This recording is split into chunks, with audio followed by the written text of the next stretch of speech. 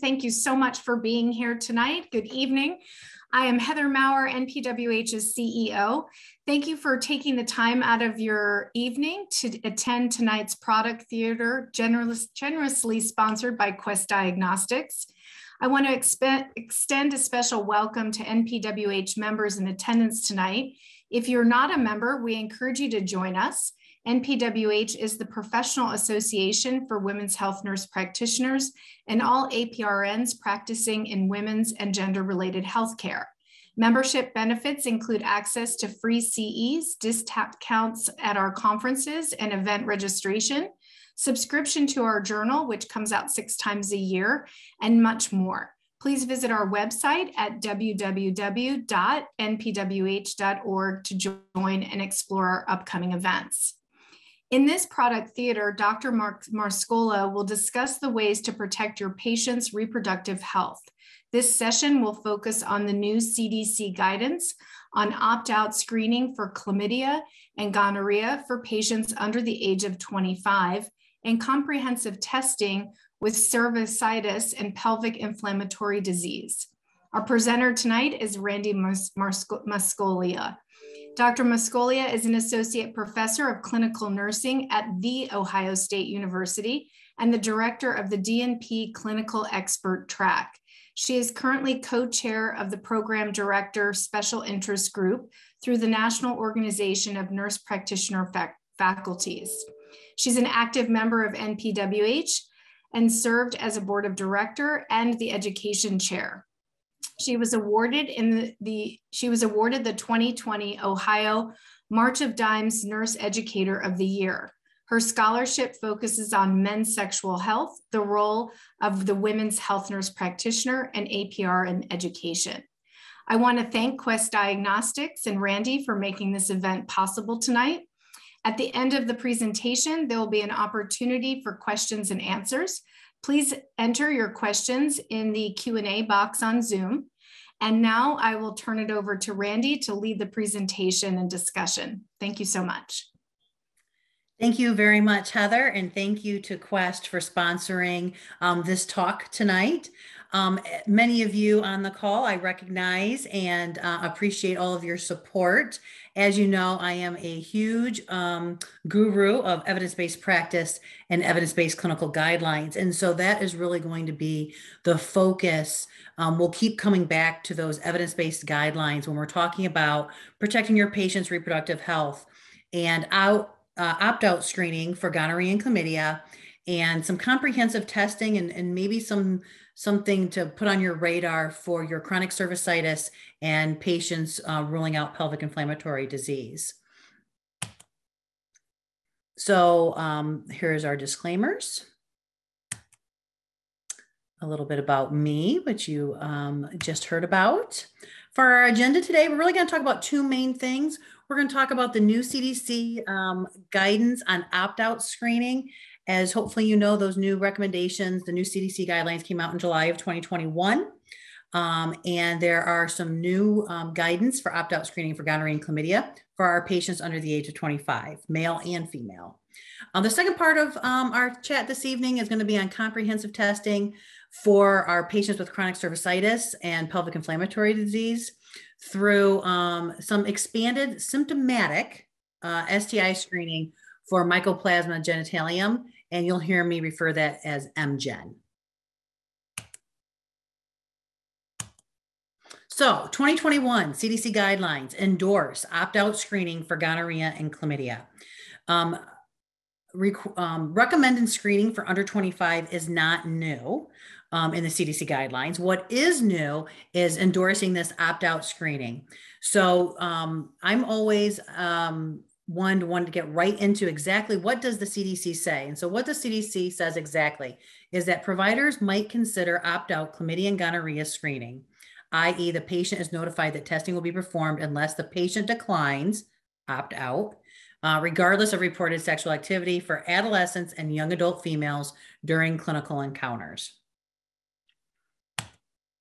So what we know is that more than 84% of females are asymptomatic for gonorrhea and chlamydia. This is not new information. It's about the same for our male counterparts, asymptomatic about 88% of the time.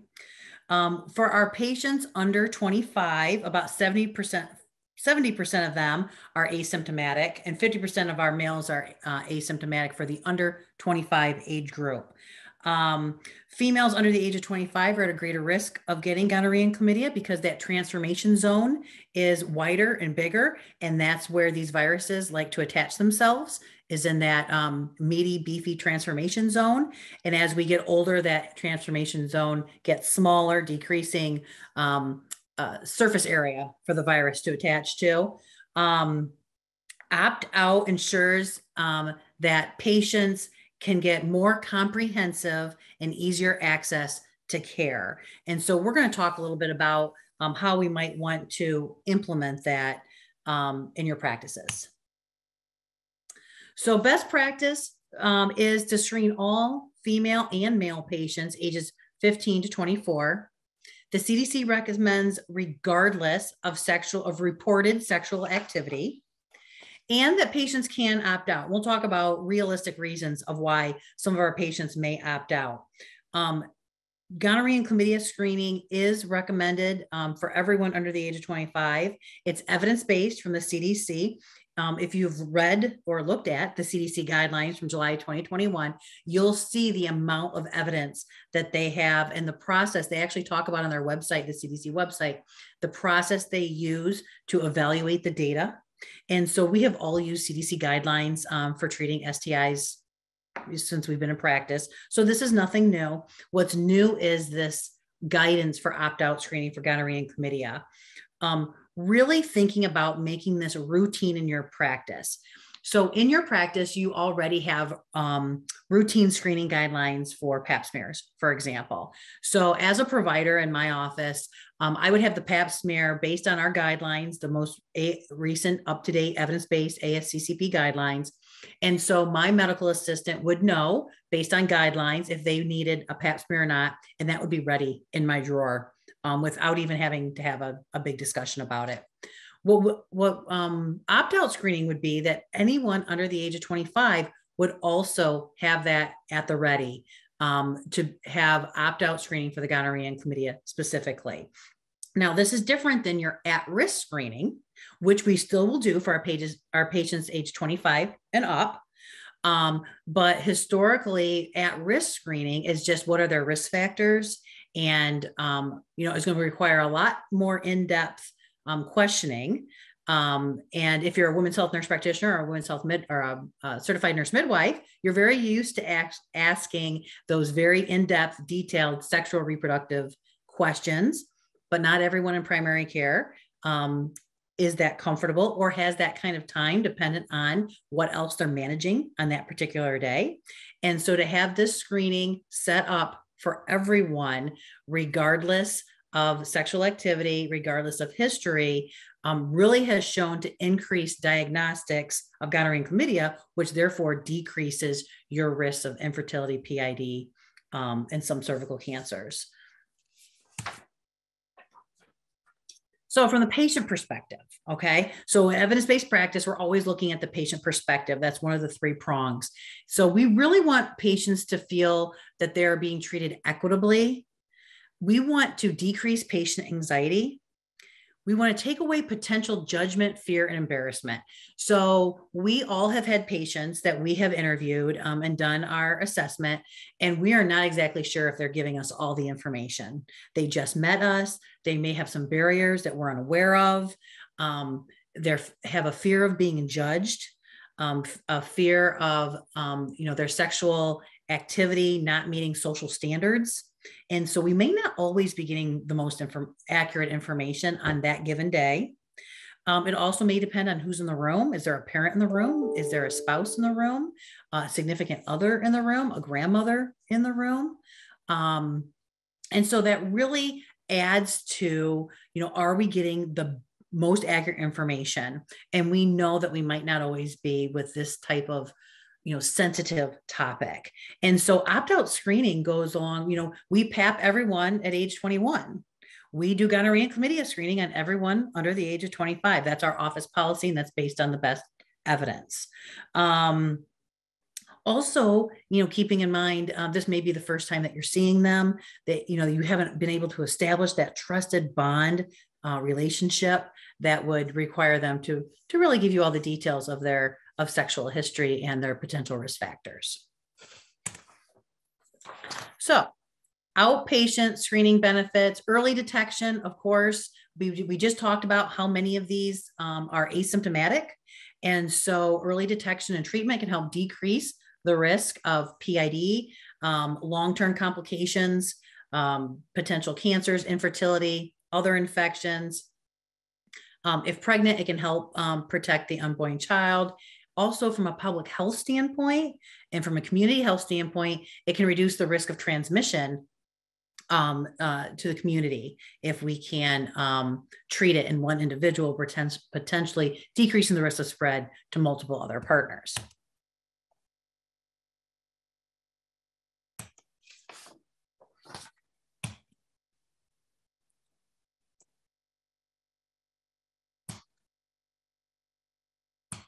Give me 1 second. My slide's not advancing here.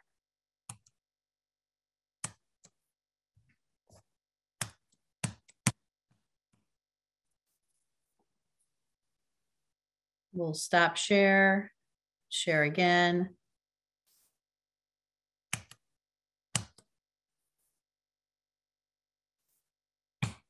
Gotta love technology, of course. What I have next is really going over 3 different cases. Julia, I don't know if you have a copy of the PowerPoint, and maybe you can help me or not. I can stop sharing. But yeah, I have a copy. Let me pull it up real quick. Okay, that'd be great. So what we'll go over, though, is I have 3 cases for opt-out screening that may be patients that you have seen before. And one of them I sort of already mentioned, that new patient. So let's say you have a new patient, and the case that I have worked up is a 23-year-old Asian American female in graduate school for physical therapy. She's coming to your office as a new patient, never seen her before, but wants her well woman exam.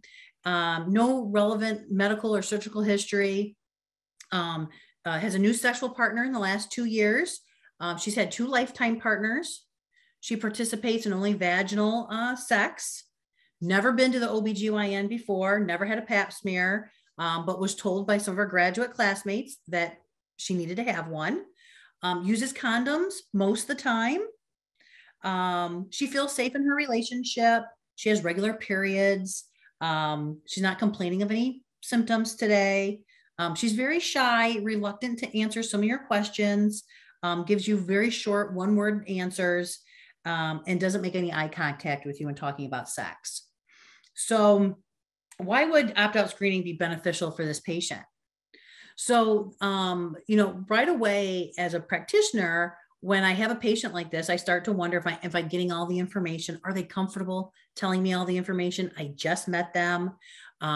They've never been to the OBGYN before, so this entire experience is new for them. They're probably a little overwhelmed. There may be some fear. There may be some judgment for a variety of reasons, depending on their family values, their cultural values. And so opt-out screening is very simple to implement because we do this on everyone under the age of 25. And so we don't have to go into this long discussion about whether do you or don't you have to have gonorrhea, chlamydia screening. It can simply be, we do this on everyone under the age of 25, just like we do a pap smear on everyone over the age of 21. You're going to have one of those today too. So it can be very beneficial for this patient to make sure that you're giving the best care and not missing an access to care point. Julia, next slide.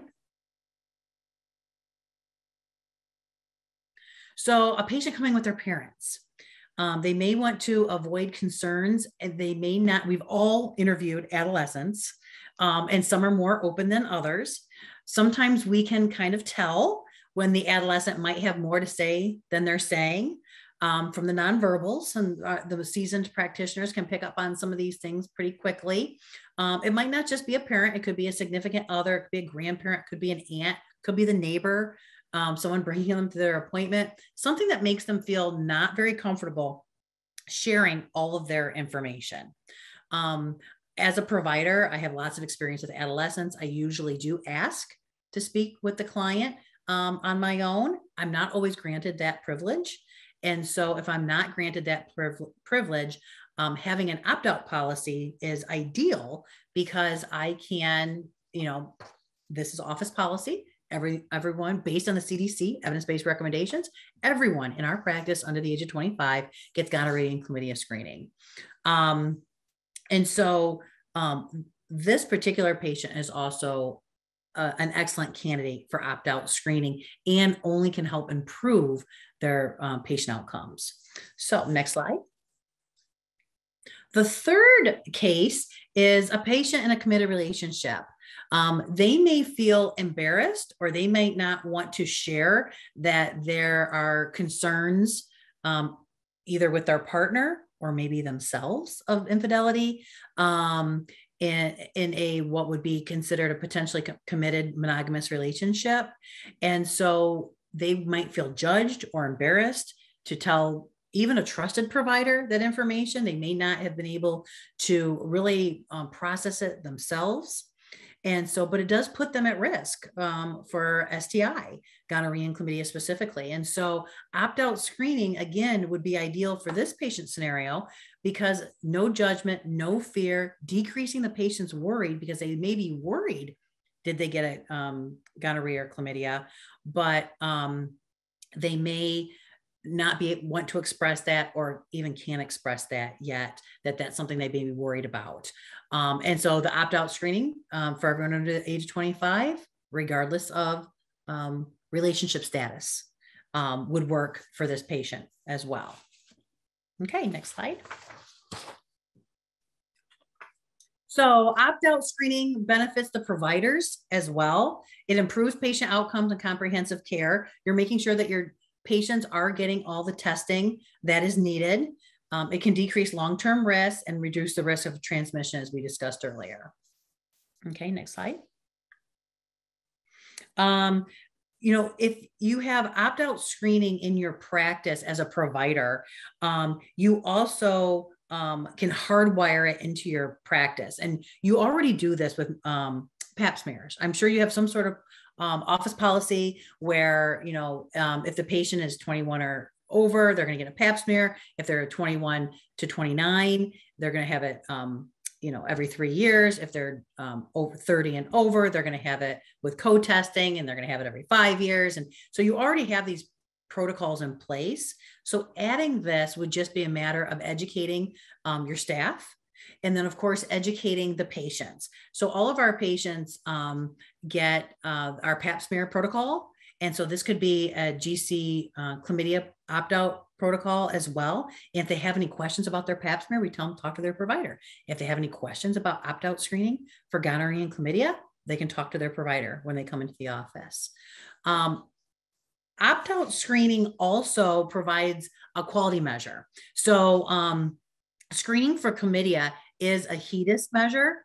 And so HEDIS stands for Healthcare Effectiveness Data and Information Set. And it's a government tool used by over almost all 90% or more of our healthcare plans to measure quality, to making sure that we're meeting evidence-based guidelines. It indicates the proportion of sexually active female aged, it's supposed to be 16 to 24, are screened annually, and it helps apply to commercial or Medicaid managed care plans. And so as a provider, it's just really important that we're meeting quality standards. And this is one of those ways that with opt-out screening, it's going to work hand in hand with your HEDIS measures. Okay, next slide. So talking to your patients about opt-out screening.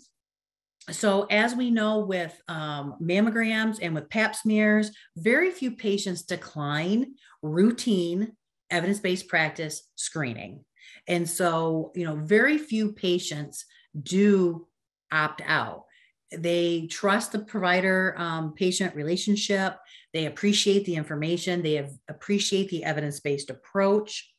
However, this is patient preference as well. And so it's okay if the patient opts out.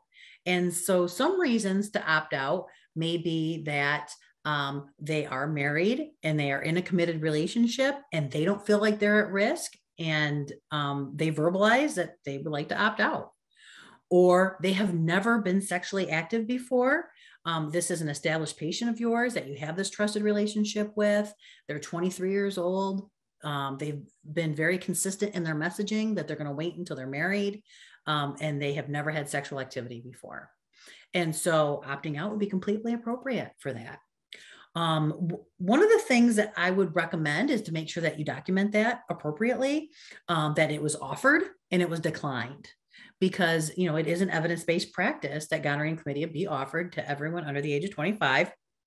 And so if a patient is going to opt out or decline, you know, just make sure that that's documented. Patients' questions were answered. Patients declined gonorrhea and chlamydia testing today. This really also helps empower the patient to help give them some control over their healthcare and help them make some of their healthcare decisions, and an opportunity to ask questions if they so choose to. So some steps for successful implementation is hardwiring these evidence-based clinical protocols into your everyday practice. And that may require training your staff, training some of the other providers of the policy. What is that going to look like in your practice? But having these protocol hardwire is what you do with pap smears and mammograms, and all of the testing that we know is evidence-based practice to ensure better patient outcomes. You really want to get all champions, all key stakeholders on board to ensure all providers are on board: your physicians, your midwives, your nurse practitioners. You can talk about with your electronic medical records systems, is there any flags? This is used a lot in pediatrics with immunizations. If the patient doesn't have it or didn't get it on that day, it'll show you a flag in the EMR. I know Epic is famous for that. And so is there some way that your organization can hardwire that into the electronic medical records so that every patient under 25, you have to chart whether they opt out or not? The organization exam room drawers, prep tables, you know, it can all be set up and ready, so it doesn't increase time or necessarily any resources if that culture is waiting for you in the exam table, or if you are doing urines, that patient has their urine done before they even come see you. If it's opt out, occasionally you may have to throw out the urine, but most of the time, as I said, your patients, the evidence shows us that our patients go with evidence-based practice guidelines that are recommended by their healthcare provider. And so you really wouldn't have to change practices too much, but you'd have to have those standard operating procedures in place. And so that would require some training. It also really does provide communication and documentation to the patient about the opt-out policy. And so how is the patient getting this message that we're going to be doing this on all of our patients under the age of 25, and why? And so you might have some messaging in your waiting room, or you might have some messaging on your website, or you might have some messaging on your social media venues so that your patients know that, and the way to market that you are following the latest and greatest evidence-based practice for their health. So those are some of the steps for successful implementation. So the key takeaways on this portion is that the 2021 CDC guidelines do endorse this opt-out screening for chlamydia and gonorrhea. It makes it a lot more streamlined for your practice, that all males and females under the age of 25, regardless of sexual activity, is what the CDC recommends. The opt-out screening benefits, we talked about how it benefits the patient and how it can benefit the provider and the practices. And the opt-out screening is simple to implement, and the consistency is key, which will align with your HEDC goals and will align with increasing access to care, decreasing judgment and fear of our patients, and improving health outcomes. So that was everything you need to know about opt-out screening in about 20 minutes. And we'll have some time at the end for questions for sure. But, you know, I have always been in my practice a very strong advocate for gonorrhea and chlamydia testing under the age of 25. And so for me personally as a provider, having an opt-out policy in my practice would really just simplify and streamline things. You know, the data shows that in women's healthcare practices, gonorrhea and chlamydia screening rates are higher than in private practices. And so if you're in a family practice that's doing reproductive and sexual health, hardwiring that into your practice will ensure you're following the most evidence-based guidelines. So our second topic today is comprehensive testing for chronic cervicitis and PID, pelvic inflammatory disease, with Mycoplasma genitalium. As I said, I'll be calling that MGen. So we are going to have a poll. If you could take a second, we're trying to make this a little interactive as we've been sitting here for the last 30 minutes. So very simple. What is MGen? Are you familiar with it or aren't you familiar with it? And so we are going pretty steady here at about 50-50. We'll give you just maybe another 10-15 seconds to keep going here. I don't know how many we have on the call, but we have up to 71 voters so far. So it looks like we have a lull here for a second. And so we're going to say that 52% of you are familiar with MGen and 48 are not familiar with MGen. And so that's fantastic. So hopefully we'll be able to get you some new information here on MGen and what it is. So next slide. So MGen, it's a prevalent, often misdiagnosed sexually transmitted infection. It was first identified in male urethritis in the 1980s. It actually can be detected by culture, but can take up to 6 months. So obviously that's not ideal in our diagnostic time frame for treating our patients that have a bacteria. I think I said viruses earlier in this presentation, bacteria. It's associated with cervicitis and pelvic inflammatory disease in women and NGU in men. And it appears to have evolved from Mycoplasma pneumonia. It is prevalent, is actually more prevalent than gonorrhea in the US, but not as prevalent in as chlamydia. Next slide. So this is just a visual representation to kind of see like where we've come. 2021 CDC guidelines. These MGen was mentioned in the previous set of guidelines, but is now considered an emerging STI that we need to be paying attention to. And so the CDC recommends MGen to be tested for persistent or recurrent urethritis and cervicitis, and to be considered for your PID panel. It removed emerging threat and changed the treatment guidelines. And we're going to talk about that today. So prior to 2021, it was considered emerging threat.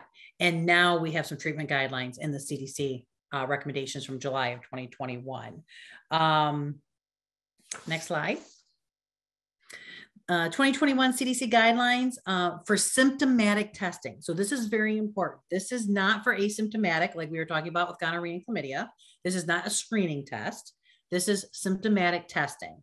And so the CDC sexually transmitted disease and treatment guidelines for MGen include cervicitis, chronic cervicitis, pelvic inflammatory disease, and male urethritis. So those are the three differentials that you're going to be thinking of that you may want to test for MGen.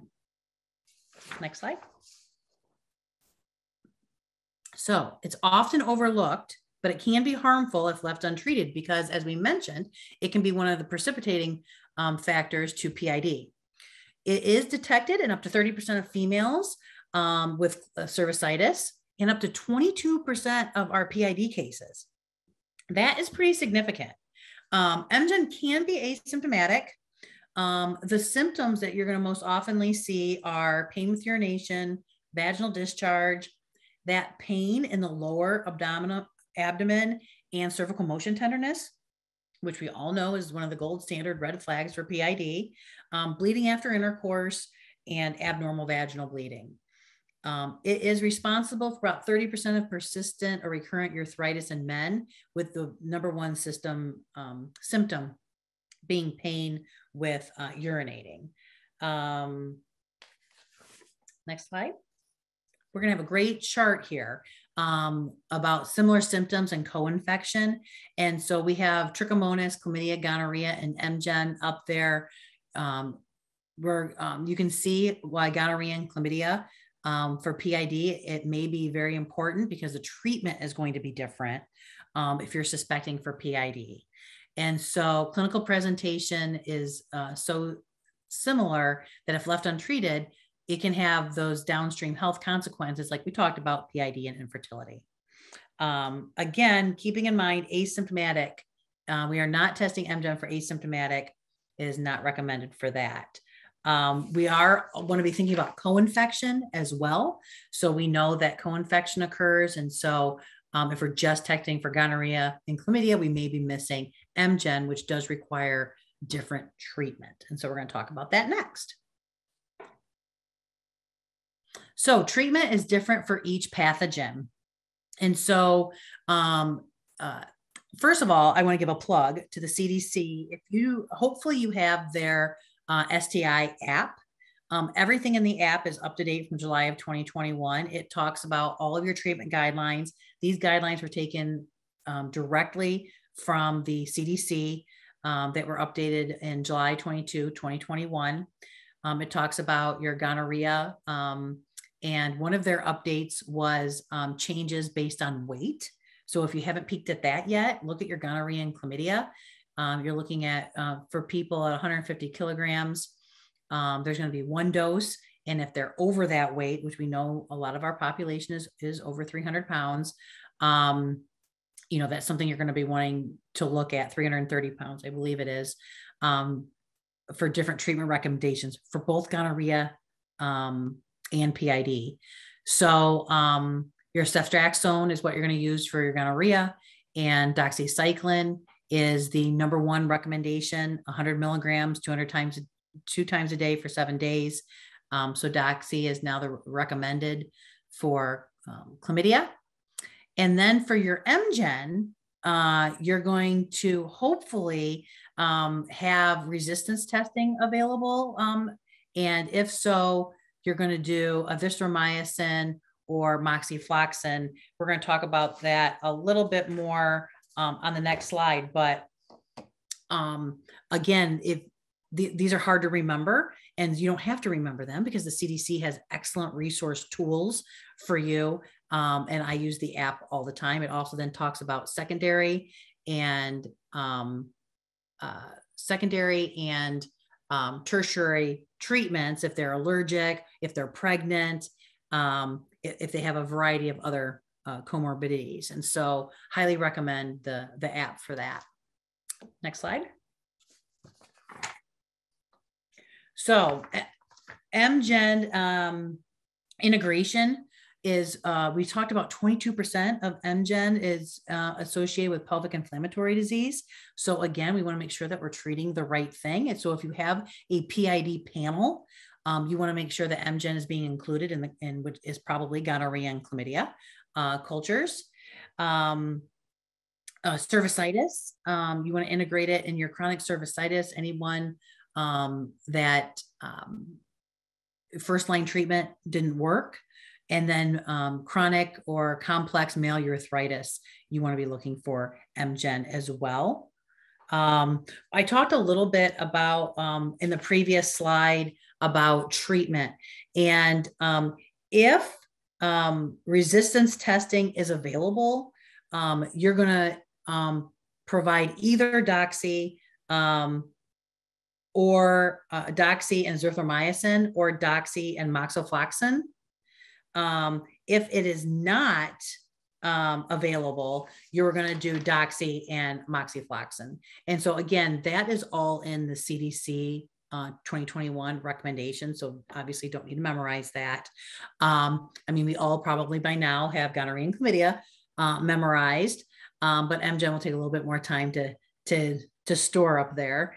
But you want to be thinking about this. The key takeaways on the next slide are going to be around the diagnostic for MGen. The 2021 CDC guidelines recommend MGen to be tested for persistent or recurrent urethritis and considered for chronic cervicitis and PID. Testing facilities identifying the causes of pathogen given co-infection and overlapping symptoms with other common STIs, as we showed with the graph, that gonorrhea, chlamydia, MGen, they can all have very common symptoms. And so this is different than vaginitis. You notice I kept saying chronic cervicitis. And so cervicitis being the key takeaway of the symptom that we're looking for, not necessarily for vaginitis. So when we're ruling out BV, trick, and yeast, this is not what we're talking about, the pathogen for those. What we're talking about is this chronic cervicitis, which often leads to our PIDs for our female patients. Incorporating MGen testing for symptomatic patients. Again, that key word, symptomatic. MGen is not a screening tool for asymptomatic. It's simple to implement and critical for determining appropriate treatment. And so when we were having this conversation about this presentation today, I really wanted one of my take-home messages to be, from an evidence-based practice standpoint, is I needed to be assured that ordering this lab was going to change my management. And it does. It changes the medication, the pharmacological management that you're going to give. It's going to ensure success rates on PID. Think about your PID patients and how closely we follow them, right? So a rule out PID, we're going to have them back in the office in 3 days, or we're going to have them on the phone. We're going to follow up with them. And that's because our treatments don't always work, right? I mean, we have a protocol for patients who need to be hospitalized with PID. And historically, we've been missing this 22% of these patients that have PID because the underlying pathogen is MGen, and we weren't treating them appropriately. And so now this is another tool in our toolbox to making sure that our patients are getting the testing necessary to ensure the appropriate treatment to improve patient outcomes and decrease long-term effects. So that's why I got so excited to learn more and to talk more about MGen, because it's all about improving patient outcomes and making sure that we're giving the right medication to the right patient at the right time. And so, having this lab in your tool belt, in your toolbox, is really going to help you improve your patient outcomes.